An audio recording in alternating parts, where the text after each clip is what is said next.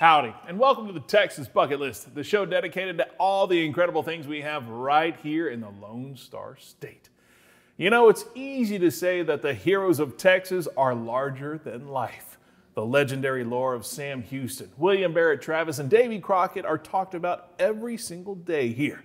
But you can't forget about Stephen F. Austin, the father of Texas, who's definitely larger than life and hard to miss when you head down to Brazoria County.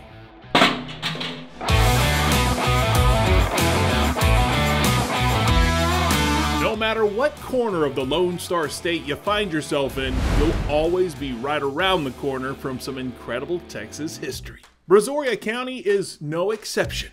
It was here that Cabeza de Vaca landed in 1528, and 300 years later, Stephen F. Austin was establishing a colony in these parts. But to hear more of this amazing story, just look for the sizable statue of one of the heroes of Texas. I do have people that come down here from Nacogdoches, and they're amazed when they see the statue and they pull over and they have to get a picture. And they always tell me, we're coming back with all of our school gear so we can take a picture. We didn't know that we had a statue too. James Glover is the historic site manager here, and trust me, we wondered if he was a time traveler from the past. My boss tells me that I was dug up from an 1835 time capsule. You got a lot of history in your head. A little bit. There's no DeLoreans in 1835, right? Well, only the one.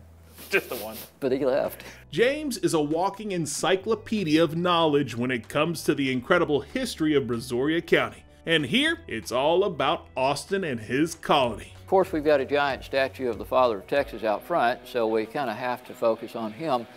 So I decided our focus on this site is pretty much what the original brainstormers for the site had thought of. The era that influenced what Austin did here, and how far his influence actually carried. The statue of Stephen F. Austin was built by famous Texas artist David Addix, who, yes, also constructed the massive Sam Houston statue you can find in Huntsville. How does he compare to the Sam Houston statue in Huntsville? According to the sculptor, 4 feet taller.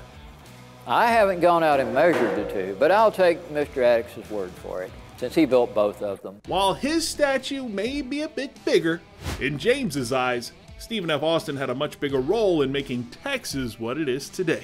I would say, although I am a bit biased, infinitely more important.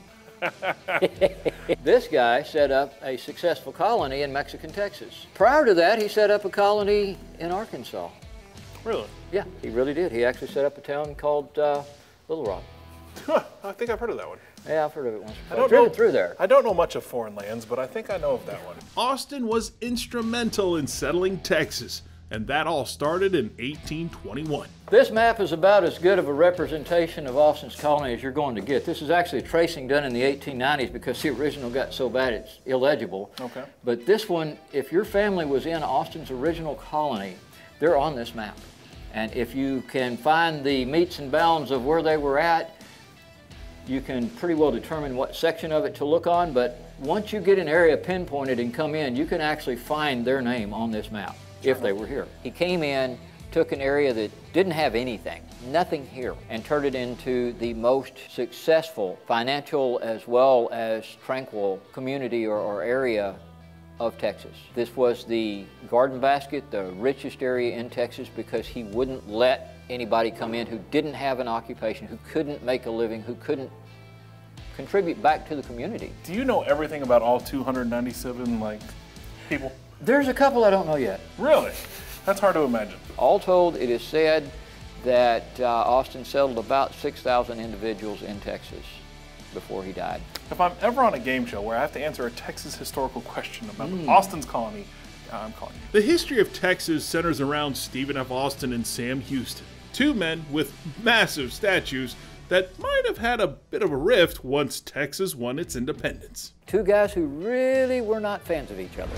That's exaggerated. J.P. Bryan is actually related to Stephen F. Austin, and he has an incredible collection of Austin's paperwork at the Bryan Museum in Galveston. They were for two men who were ambitious, wanted to have as much control as possible over events of the time. Politically, they were certainly not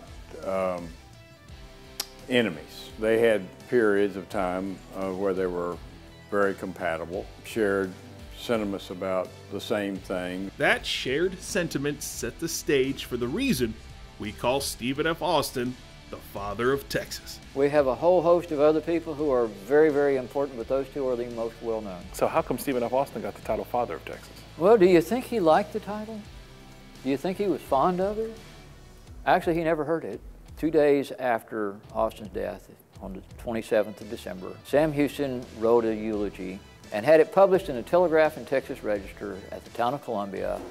And in it, he says, "The father of Texas has passed." That was the first time he was called the father of Texas. So head down to Brazoria County to see the father of Texas overlooking the lands of the Lone Star State and toast to his Texas-sized accomplishment of making Texas, well, Texas. It does represent the father of Texas and the guy who set up the first successful Anglo colony in Mexican Texas of the time, and actually has some very important sites for what later became the Republic of Texas and ultimately the state that we now enjoy. And I get to meet me.